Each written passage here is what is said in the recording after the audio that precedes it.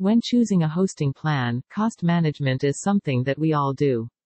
Even though free hosting has its own share of advantages and limitation, it does serve some purpose.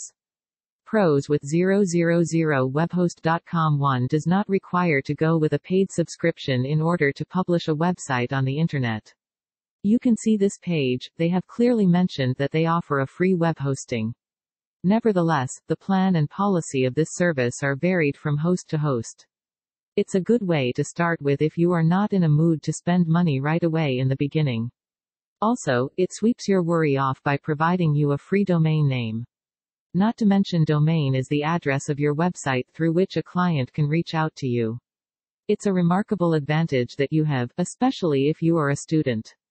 Cons. One of the biggest disadvantages that you may come face to face is, it's limited in nature.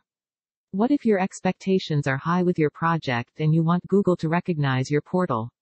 Chances are, with free hosting, Google won't even acknowledge you. Talk about the domain name or the subdomain, you are not in charge of your domain name.